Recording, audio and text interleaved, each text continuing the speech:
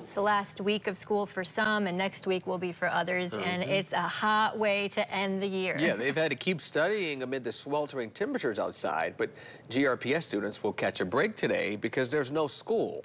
We have Gabrielle Pfeiffer in front of Southwest Middle High School now with what went into that decision. Good morning, Gabrielle.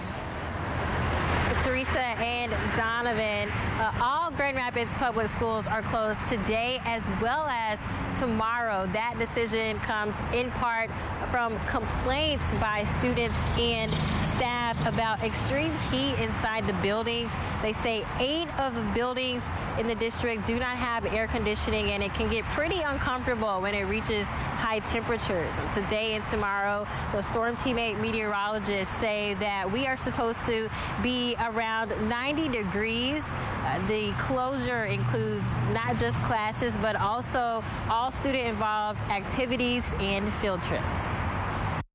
You know, when we're making a decision like this, the first thing that is always on our minds is safety, is bringing our scholars to school in their best interest given the conditions that we're dealing with. Next week is the last week of classes for GRPS schools. The district is expecting for classes to resume on Monday.